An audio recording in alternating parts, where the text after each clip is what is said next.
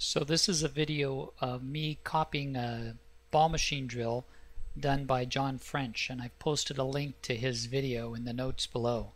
So thanks to John for this idea for a ball machine drill.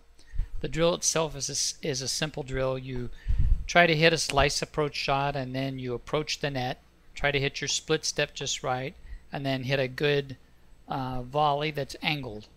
Then you simply back up and do it again.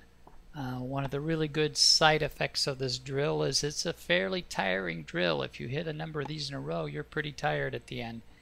And I'm feeling like I've done this drill a couple times on video now, and I can do this drill pretty well. I can hit the slice shot and hit a volley, usually pretty good, but the quality of where that ball goes, is the angle really good on the volley, is the slice really into the corner and really low, that there's a lot of room for improvement. So I like this drill a lot and plan to do it some more.